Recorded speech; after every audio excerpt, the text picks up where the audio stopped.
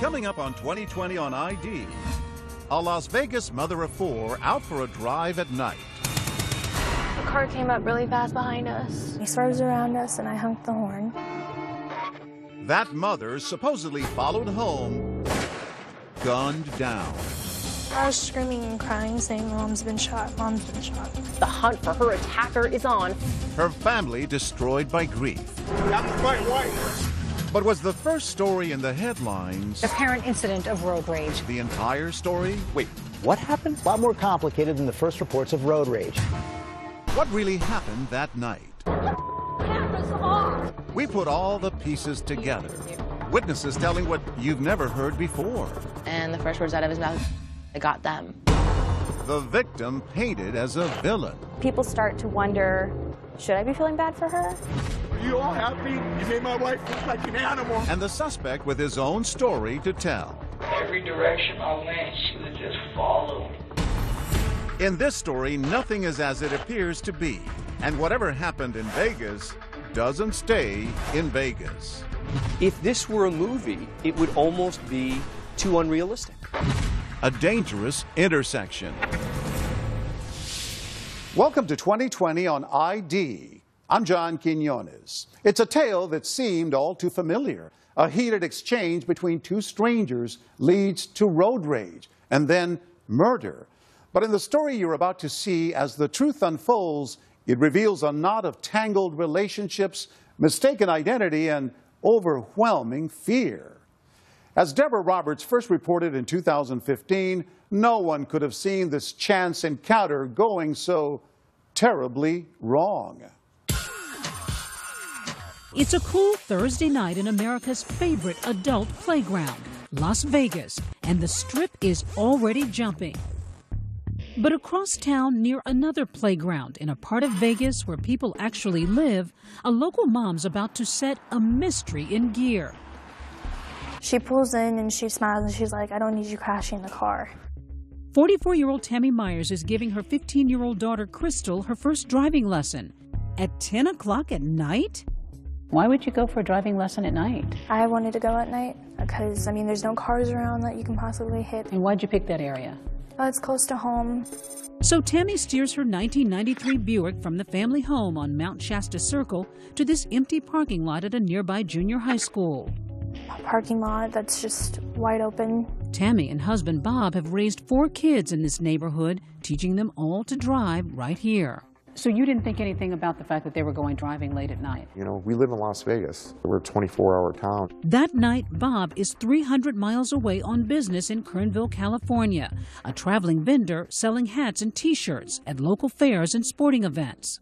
Son Robert Jr. is with him, the others back in Vegas, the eldest Brandon at home. And everything was good. Everybody was happy. Here's how Crystal says it all played out. Back in that parking lot, she takes the wheel, delicately maneuvering the car, delighting in every turn. I was just like, okay, I'm getting the hang of this. Then the lesson moves from the parking lot to the neighborhood's main streets. We finally stopped and she pulled over and we switched seats. Tammy now takes the wheel. Crystal says her mom is teaching her how to change lanes. She's going at a snail's pace when suddenly an impatient driver appears in the rear view. It was a silver car. I just noticed that he was riding our bumper. And then he swerves around us and I honked the horn. That honk of the horn, something we've all done, would change everything. So then you pull up here. She turns right and right about here. When Crystal says that silver car suddenly sideswipes them. And we had to stop really hard. Who is this guy? Do you know? No, I didn't recognize him. Were you scared? Yeah, I was. I was really scared. And he gets out the car. It's okay. Take your time. And he says, "I'm going to kill you and your daughter." He says, "I'm going to kill you and your daughter?" Yeah. In a panic, Crystal says they flee the scene. But what happens next is a puzzle we piece together. Everyone agrees that sometime after 11 o'clock, 2 cars barrel down Mount Shasta Circle to the end of the cul-de-sac where the Myers live. That old Buick driven by Tammy and a 4-door silver sedan driven by a mystery man in hot pursuit with a gun. You heard the shots?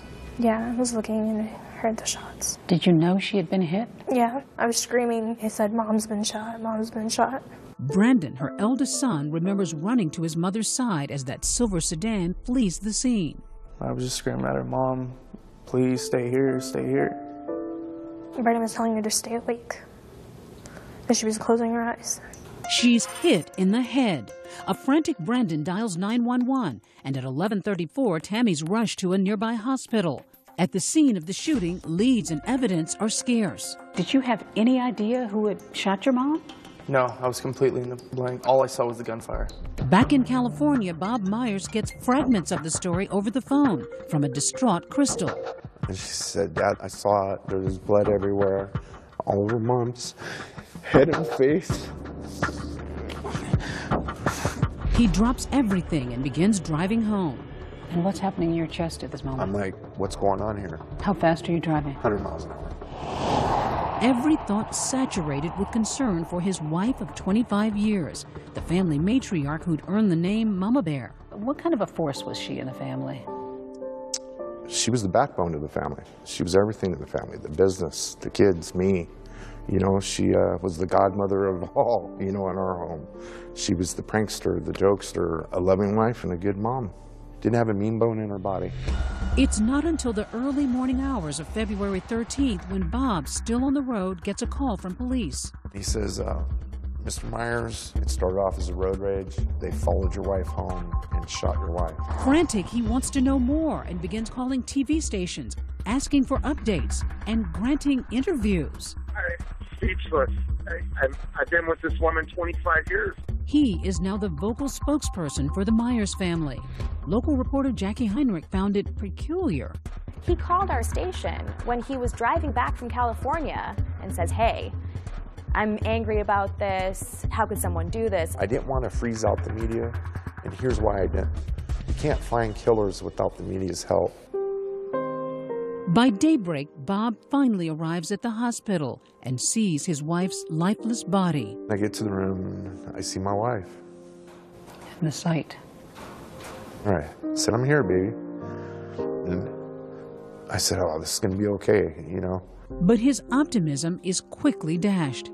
The main doctor says, "Sir, I hate to be the one to give you this bad news, but your wife's not going to make it." And I told my wife, "No matter what it takes, I'll find out who did this to you." Later that morning, I'm right here. You know what you did last night? You come here. an angry Bob Myers stands before the cameras saying there were as many as 3 killers in that silver car. 3 guys wanted to plow into a mother of 4 and come back and shoot her, follow her home, and kill her. By the end of the day's news cycle, here's the official narrative. Police say 3 suspects in a small silver car nearly collided with her green Buick. It followed them home, someone inside opening fire. As the Buick becomes a makeshift memorial, Tammy Myers appears to be yet another victim in an endless string of road rage incidents. Los Angeles, Tampa, Randleman, North Carolina. And this scene in Austin, Texas. 2 men in the middle of traffic going at it with a baseball bat and a wooden pole. But this one is unlike any other. A mom cut down in her own driveway. Road rage mystery in Las Vegas. The mother shot after teaching her daughter how to drive. But despite all the attention, no arrests. The next day, February 14th, a heartbreaking Valentine's Day. Vegas police released this security video of the silver sedan cruising the neighborhood around the time of the shooting, and with it, this composite sketch. Police say this is the face of one of the suspects. Police say it's Crystal's description of one of the strangers in the car that sideswiped her and her mom, threatening to kill them. He's a big guy, 6 feet tall, weighing about 180 pounds. As far as we can tell, there was no prior contact with these individuals. They are complete strangers. There's a manhunt for this unknown guy, instilling fear in everyone across the valley. Everyone's like, could this happen to me? Neighbors are too afraid to show their faces with that suspect still out there. That night, an agonizing moment for Bob Myers. At 7:05, he disconnects his beloved wife from an artificial respirator. I'll always have a wife. She'll never leave my heart. But she's gone. I didn't want my baby to suffer.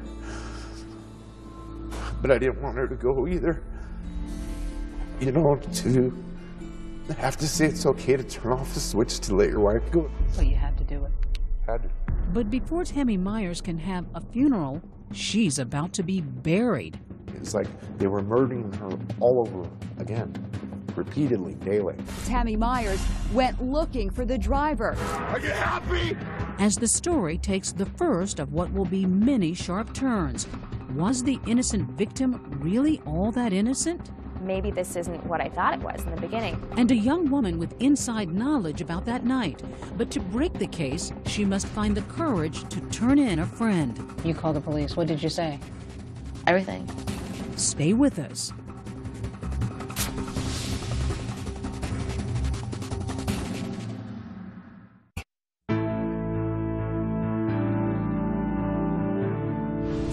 After a chance encounter with an angry driver, mother of 4 Tammy Myers has been shot dead outside her home. It seems like a case of road rage gone terribly wrong.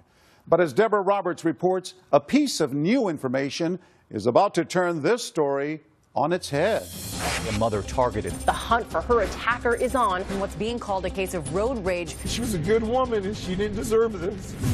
While police search for the person who gunned down Tammy Myers, her family comes to grips with their loss. 3 days after removing his wife from life support, dear God, protect them in the days to come. Bob Myers holds a candlelight vigil. This is a testament to a good person in a community that needs good people. But now there are as many whispers about shooting victim Tammy Myers as there are prayers for her. I want to keep the facts as they are, because it's starting to get twisted. Just hours earlier, police announced a stunning discovery, one that paints a much different picture of this Las Vegas mom. The reason I wanted everyone here was to just clarify some things. A big piece of the Myers account has been missing. Turns out, between that alleged road rage incident and the shootout, Tammy Myers returned home with no one in pursuit, dropped off her daughter, and instead of dialing 911, picked up her son, who's armed with a gun, and went back on the road. She tells her 15-year-old daughter to wake up her son, who was in bed, and have him come outside and get in the car with her so that they can find who frightened them while they were on the roadway. She got her 22-year-old son to get his weapon. I mean, people start to wonder, should I be feeling bad for her? Local reporter Jackie Heinrich says that surprising and late disclosure changed the whole tone of the story. When the police held a press conference and said, actually, Tammy Myers went back out, then they started to think, maybe this isn't what I thought it was in the beginning. Suddenly, the family is feeling the burn of online hate, with comments like, am I the only one who's glad she got shot? It was a firestorm of people just upset with what they had been told and what they'd been led to believe by the Myers family. On social media, people began to really turn on your wife and your son. Well, it bothered me, all of them did, because my wife wasn't a troublemaker. Bob is suddenly doing damage control, insisting that this is not a vigil for a vigilante. My son is not an animal. My son is a hero in my book. So what's Brandon's story? He says his mother was convinced that road rager was headed to the house to make good on his death threat. She said, someone's trying to kill us, we need to go now. I'm like, why don't we call 911? You said, let's call 911. Yeah, and she goes, we need to get away from the house. They're trying to hurt us. How scared was she? How was she acting? Like, it was just something I've never seen before. She goes, we need to go now, get in the car, or I'm leaving without you. Did you go back for your gun? No, before I left out the door, I grabbed it. Brandon's gun, a registered Beretta 9mm pistol. Why'd you grab the gun? Just safety precautions. Someone's trying to hurt my family, so I'm going to come protect them. Brandon claims that, he only went with his mom because she asked him to, and he tried to hold her back and restrain her. But in the end, he got his gun, he got in the car, and he went out looking for these people. Brandon takes me on a drive to relive that night with his frightened mom behind the wheel. And she just, hell, her mouth was open. She was terrified. He points out the spot where he says his mom and sister were sideswiped by that angry driver. Happened right here. Right here. Do you see any cars? No, nothing. So he says they call it a night and head home. Still no cars, nobody's coming near you. No one's near us. Completely, it's a ghost town. But then, just as they make a right turn by the junior high school, he says they spot a silver car. So they were right here in front of us. She saw the silver car right here. It was literally right here in front of us. Things would escalate, leading to the shootout in the cul-de-sac, with both Brandon and that mystery shooter exchanging more than 20 rounds. But the exact how and who of the incident still puzzles police. That is, until this woman picks up a phone and drops a dime. You call the police? I felt that I had to. Were you conflicted? Absolutely. I still am, even sitting here. Nearly a week after the shootout, investigators interview this woman, Caitlin Christian. For the first time, she's sharing her story about the night Tammy died. It was about 3 o'clock in the morning. I was sleeping. My phone was going off the wall. She says it's 19-year-old Eric Nausch, a wannabe rapper and pot dealer seen here in his Instagram photos. Caitlin says he's a close friend with whom she shared everything. You just connect with certain people, and Eric and I had a connection. He had lost his father as he was a kid. I lost my mom when I was a kid, so instantly that just connects people. And so he had that loyalty that I have as well, and so we just became good friends. And that loyalty's about to be tested. It was, I need to come over, something important. How did he sound? Disheveled, shooken up. Caitlin says Nausch comes over to her apartment, confessing to a shooting in his neighborhood. And the first words out of his mouth is, "I got them." Telling her he may have shot a rival drug dealer. And then he showed you something. Mm-hmm. What did he show you? Well, he had emptied his backpack. He had pulled out his gun and extra clips for the gun. Nausch leaves. Then, days later, it hits Caitlin. Her friend may have been involved in Tammy Myers' shooting. You read the details, that there's a mom of 4 who's shot and killed. What goes through you at that moment?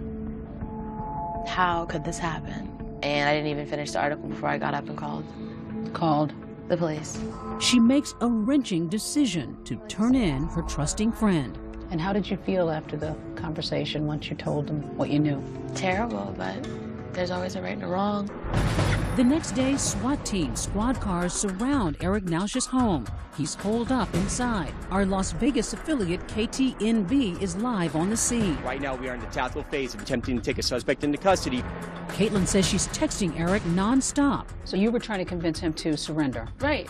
Still a very confusing scene out here as everybody is arriving here on scene. One of those arriving is the suspect's mother, who's in obvious distress. Guys, please, guys, get back. Please! Turn your phone off! But as the standoff drags into its second hour, questions in this already complex case are multiplying. For one thing, Eric doesn't even drive, and he bears little resemblance to Crystal Myers' description of the shooter. I mean, he's really small. He's nowhere near 6 foot. And just as bizarre, the location of his house, just a block away from the Myers residence on Mount Shasta Circle. We go through the play-by-play on this map with ABC legal analyst Dan Abrams. The irony being that the suspect is right around the corner from this family. They're out looking for some composite sketch of some guy in a road rage incident, and little do they know that it's a block away. You can literally see his home from my front door. And you walked over to his home really angry. Pajamas and all. I'm quite white. You were yelling. Oh, I was upset. No, it ain't okay. Bob Myers is devastated, the police stopping him from getting any closer. And in that moment, his understandable grief turns to unforgiving anger. You all happy? You made my wife look like an animal and my son. There's the animal a block away. Are you happy? My wife was a victim. She lost her life. And it's like they were murdering her all over again. Repeatedly, daily. Finally, a shirtless Nausch surrenders. Suspect has been taken into custody. Suspect is en route to headquarters to be interviewed. Yes, police have questions, but nobody's prepared for the shocking answers. This story's not right. My name's getting thrown in. Nausch is about to spin a whole new version of the story. When we come back, Eric Nausch says road rage had nothing to do with it. I just had threats on my phone. And claims Tammy Myers was stalking him. Every direction I went, she would just follow. Everywhere I went, that car was there. Stay with us.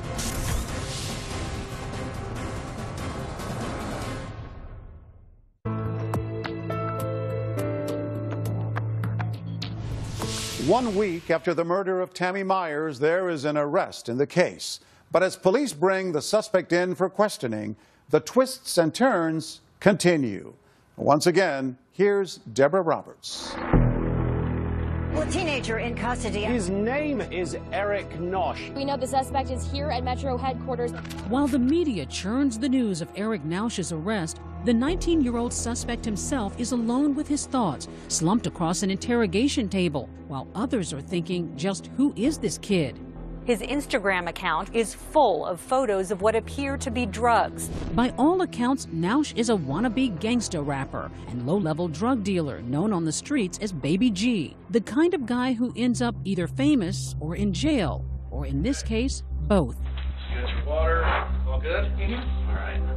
But his close friend Caitlin Christian sees him more as a lost child whose father committed suicide in 2010 and is now living with his mother and a baby sister. Eric is a good person.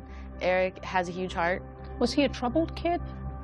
I don't believe so. He wasn't a violent person. I believe that there's a void when a parent's not there, but I don't think he was a troubled individual, no. Nausch may be in need of a father figure, and Detective Clifford Mogg is happy to oblige, kicking off the interview with a laid-back Miranda warning. I just need to advise you of your rights, and then I want to talk about you. All right, you have the right to remain silent. After some friendly talk, So, tell me about Eric. the cuffs are off, trust building. You'll be cool with us, aren't you? And very slowly, Detective Mogg starts pulling the string. In your mind, what's this all about? Tell me. Well, you guys think that I did something? Nausch says he's no killer, just a pothead who likes to light up at Anson Park. Curiously, the park just across the street from the junior high school where Tammy Myers was giving that driving lesson. The park has always been my #1 spot. But Nausch says on the night of Tammy's murder, he was hanging out at this guy's house, Yeah, murder, kill. a local rapper named Young Crane. I went over there sometime between the afternoon and I was there until the next morning. Then talk of weapons. Have you ever been in possession of any handguns, real guns? Yeah, but I got rid of it. When? Probably about like a month ago. So describe the gun. It was like this big, and it was black and it was silver. Much needed protection, Nausch says, because rival drug dealers had been threatening him and his family. Kids threaten your family or other people threaten your family? Yes. An hour later, detectives finally reveal their hand, letting Nausch know they've already blown up his alibi, because his best friend Caitlin has told them everything. Katie really likes you. She said you were like a little brother to her. Where he'd been, what he'd done, and the gun he did it with. I knew about that gun that you were talking about way before you ever told me. This is crazy, dude. It is. Everybody's trying to see you do the right thing, but everybody realizes that you made a bad mistake that night, okay? And the fact that you sought out Katie to talk to that night, that lets me know that this was really bothering you. Cornered, Nausch can no longer carry the weight on his slender shoulders. Come here, Eric. Look, son, tell me what happened, okay? You gotta get this off your mind. I didn't mean to hit no mom with those bros. So tell me what happened. Tell me from the beginning, Eric. Now get ready for Nausch's story, which begins just after 10 o'clock. That night, he's in the park, armed and paranoid over the threats he'd been receiving when he notices Tammy's Buick circling slowly in the school parking lot. Every direction I went, she was just following. Everywhere I went, that car was there. He says he was sure it was someone stalking him, so he hides and calls a friend to pick him up so he can get away. It was a smooth 30-45 minutes before I even got in the car, until I knew this car was out of sight. The friend arrives in a silver Audi sedan. Nausch thinks he's escaped his enemies, but almost instantly crosses paths with that Buick once again. They just came out of nowhere. They were following us, and they didn't even turn. He tells police something that surprises them, that someone in the other car was brandishing a gun at him. So far we have you telling us that these people were waving a gun, okay? Waving a gun out the window. Listen to me. Nobody but you have said that. And he reveals something else that thus far has gone unreported. He fires shots at Tammy's car even before the fatal shooting. And I just cocked it back and I started shooting them. He says the cars separate and he starts heading home. But as he turns onto a street, suddenly they are once again face to face. And go back and they're passing my house, dude. With their arms out and everything, they're passing my house. And Nausch, now panicking, follows that car into the cul-de-sac. I really thought these were the guys they've been threatening me this whole time. When you pulled into the cul-de-sac, what did you see? First thing I seen them running up to the door. That's all I kept thinking is they going to grab more straps. And I didn't let every bullet I had in there. I got scared. Do you think he had any idea that it was Tammy Myers in that car? No. I full-heartedly, in my soul, believe he had no idea. You know, you can tell when someone's hiding facts or holding back. And he wasn't. He didn't even know if anyone had been struck at this point, let alone who was in the vehicle. He had no idea. After unloading his gun, Nausch flees the scene, thinking he'd protected his family. It's only days later, Caitlin says, they both realize he may have just destroyed one. What was his reaction when he realized that it was Tammy? Nauseating remorse. Like, he could not understand how it happened. How did it go from, I was terrified and these are some punk kids looking for me, to the life of a mother.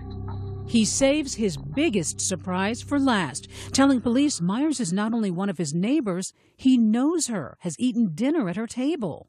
So you know the family? I know the whole family, man. Is there anything you want me to tell the family? Like, my intentions were to take someone who was going to harm my family up. Not my homie's mom. Not Tammy. The stunning relationship is confirmed for the first time when Bob Myers later addresses the press. We knew how bad he was, but we didn't know he was this bad. Myers claiming his wife had mentored the troubled youth. My wife spent countless hours at that park consoling this boy. She was really good to him. She fed him, she gave him money, she told him to pull his pants up. Some saw it as odd that you didn't disclose that you knew him to the media at one point, and then later on you did. Because I didn't know. I never knew Nausch's last name. I knew him as Eric. I didn't know until I saw his picture on television. Detectives leave their suspect alone in that room, this time to call his mother and let her know he won't be coming home. Mom, I love you. I love you. Okay, I've already told them everything. The only reason I confessed, Mom, was because they knew everything. But the case is far from closed. Nausch won't give up the driver of the silver sedan and claims no knowledge of any prior road rage incident. The so-called confession has some problems with it. And was there a darker side to the relationship between Tammy and her killer? Mrs. Myers used to come to the park and try to purchase things off of him. Stay with us.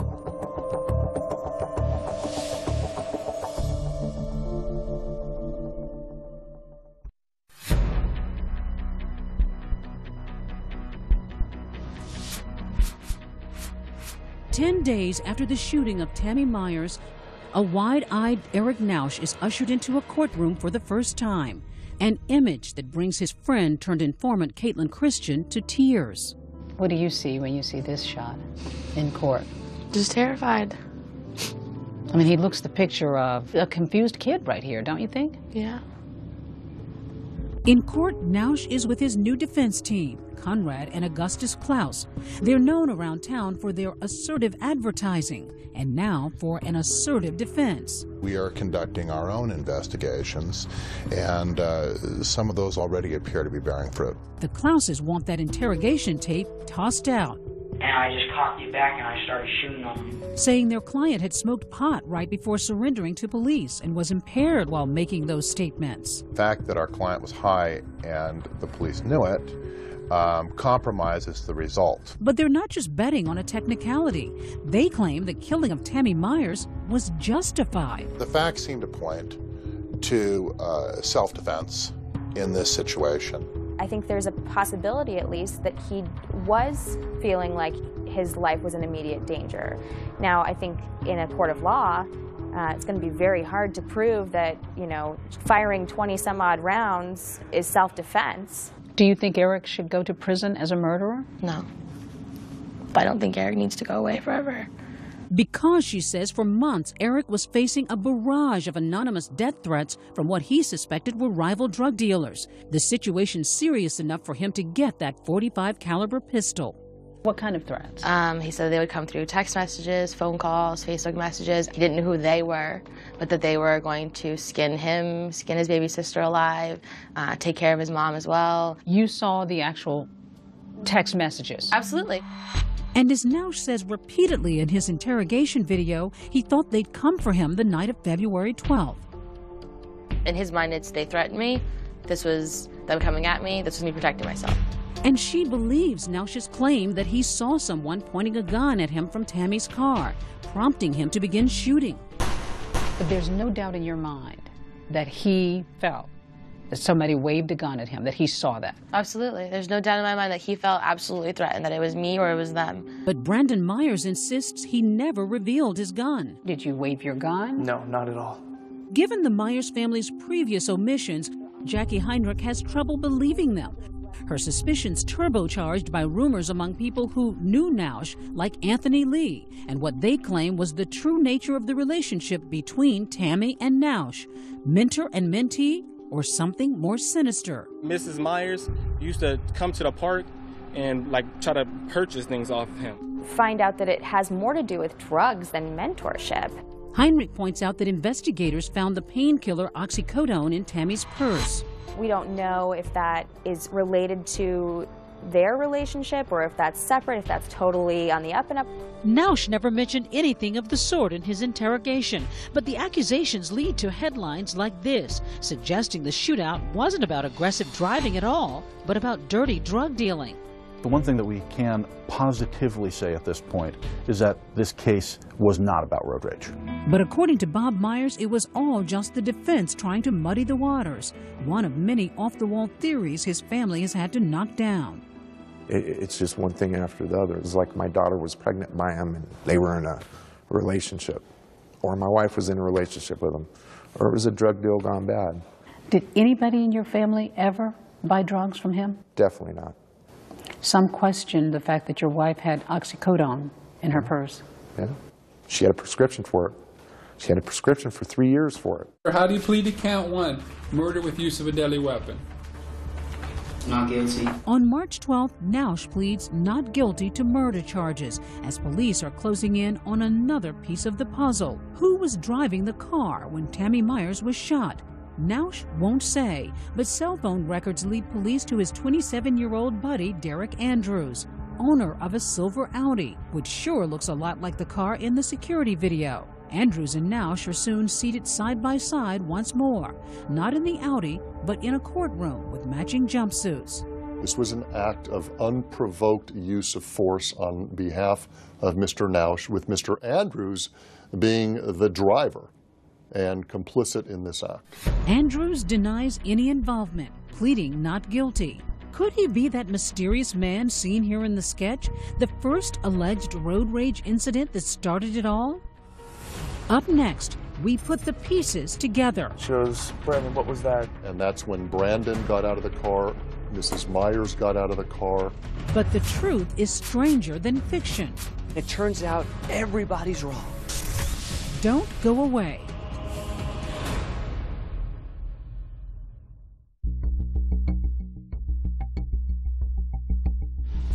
With arrests made, suspects in custody, and charges brought, finally, the prosecution's story, the version jurors will hear at trial.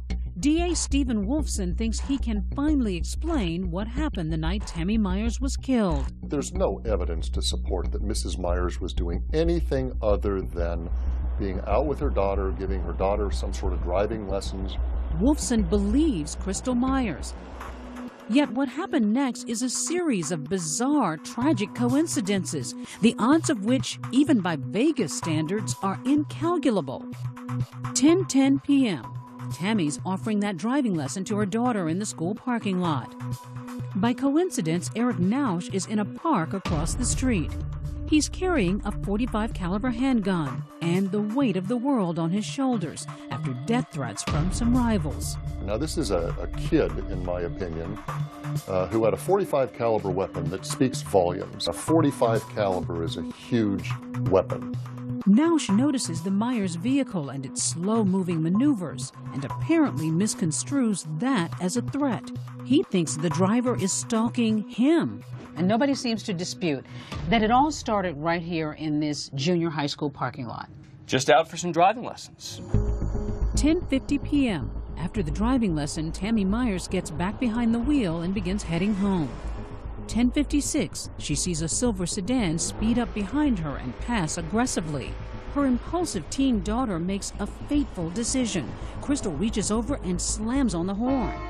If that horn hadn't been honked, none of this probably would have happened. It's full-on road rage as the silver car pulls in front of the Myers. Crystal says the driver hops out, walks toward her mom's car and says, "I'm gonna kill you and come back for your daughter." We'd be very interested to find out who was in that other car, because we don't believe it was Mr. Nausch. Back at the park, Nausch is being picked up by friend Derek Andrews, coincidentally driving a different silver sedan. Meantime, Tammy Myers makes it back home, and instead of dialing 911, drops off her daughter and picks up 22-year-old son Brandon, who grabs his pistol. He happens to be a registered handgun owner. It was a mistake on her part, in my opinion, but it is what it is. The search begins as mom and son take off looking for the road rager. Moments later, they locate him, or so they think. We pulled up, got home, they were right here in front of us. She saw the silver car right here. It was literally right here in front of us. What does she say when you see the car? Brandon, that's them. Those are the ones that threatened to kill me and your sister. A chance encounter and what would be a fatal case of mistaken identity, as Tammy has the right color but the wrong car, one occupied by Nausch and Andrews. It's right here that she thinks she's found the car. And it's at that same moment that Nausch thinks he's being followed by this green car. So now you have both of them mistakenly paranoid about the other. When Nausch spots the stalking green Buick, the same exact one he spotted in the parking lot, he surmises that he's the one about to be attacked. Moments later, shots fired.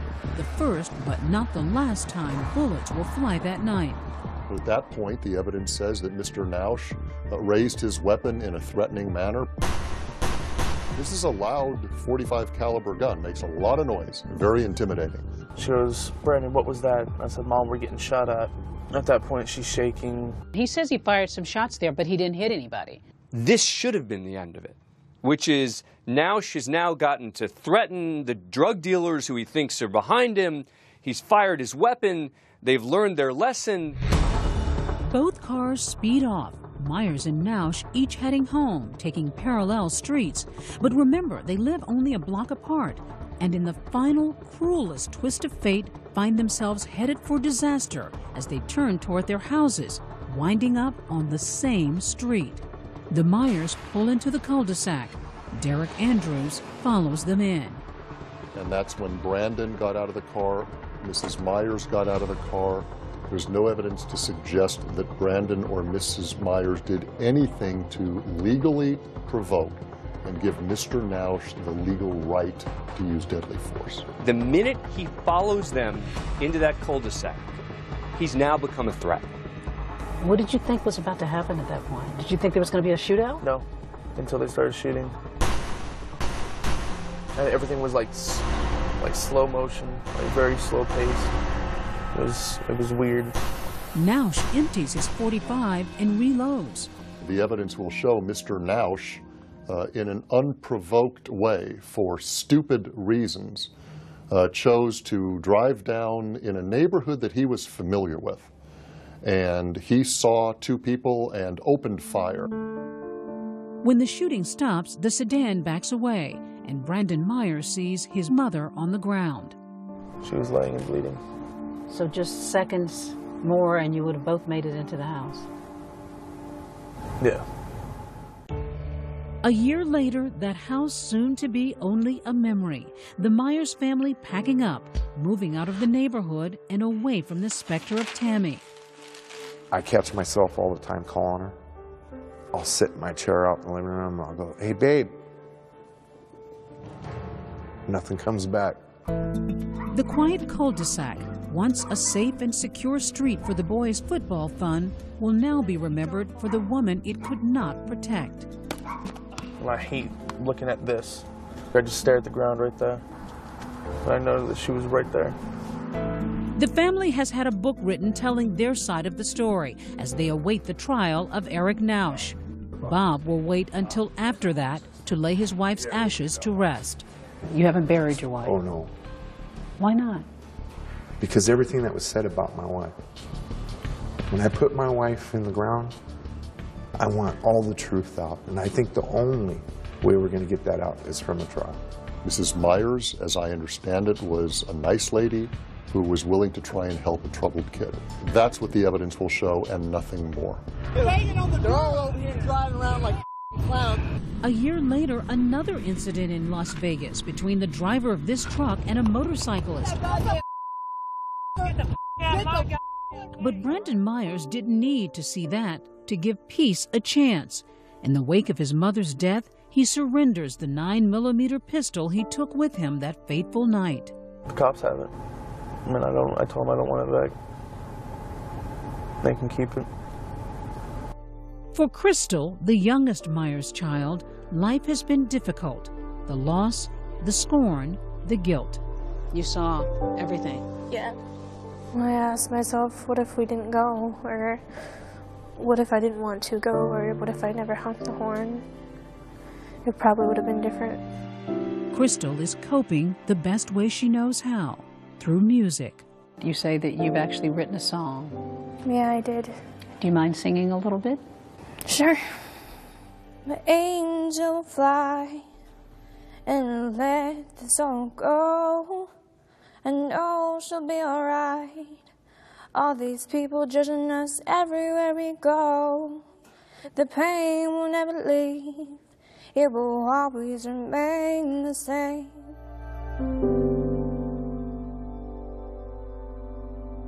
In the end, the Myers family did not see the trial they had been waiting for. In March 2016, Eric Nausch changed his plea to guilty for second-degree murder. He faces a possible maximum sentence of life in prison. Derek Andrews also changed his plea to guilty of voluntary manslaughter and accessory to murder. He faces a maximum of 15 years in prison. I'm John Quinones. Please join us next time for another edition of 2020 on ID.